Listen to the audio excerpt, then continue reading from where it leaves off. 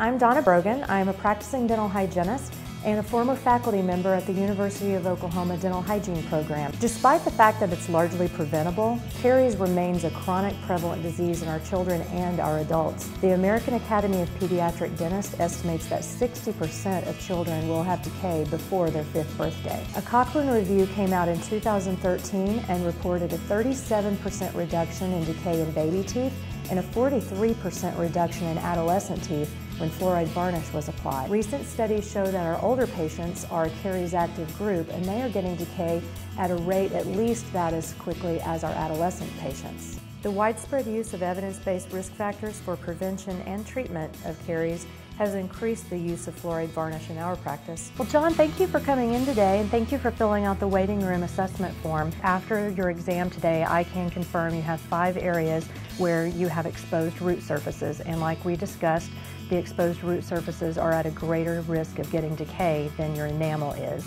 So I'm going to suggest that we do a fluoride varnish application on you twice a year, and that's going to help you prevent getting any cavities on those exposed root surfaces, and it's going to help combat the fact that you're losing some of your saliva to your medication. Now that's going to be $23, and I will turn it into your insurance company, and it really depends. Some insurance companies pay and some insurance companies do not. But I know how much you dislike having cavities, and I know it's worth it to you. Can we go ahead and do that today? Sounds good. Wonderful. For free support tools such as waiting room displays, social media promotions, and for caries risk assessment forms, or if you want more information on how to conduct evidence-based risk assessment in your office, you can go to centrixdental.com. Approved by the FDA for treatment of dental sensitivity, FluoroDose contains 5% sodium fluoride in a convenient single-use lolly pack. Each unit contains 1 dose of FluoroDose plus 1 bend-a-brush applicator.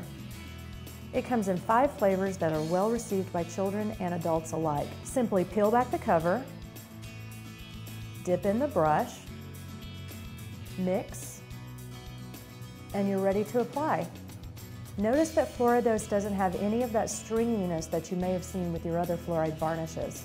Fluoride varnish really is easiest to apply face-to-face, whether you're sitting face-to-face or standing face-to-face with your patient. So have your patient swallow very well, open, and look slightly down. I'm going to fill my applicator brush with the FluoroDose, and I'm going to swipe it along the lingual arch. Then I ask my patient to look straight ahead.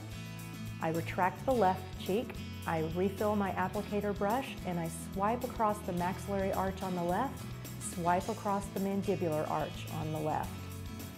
I then retract the right cheek, reload my brush, give it a nice swipe across the maxillary arch, reload, swipe across the mandibular arch. I then have my patient open wide and look slightly up, and I do the same for the maxillary lingual.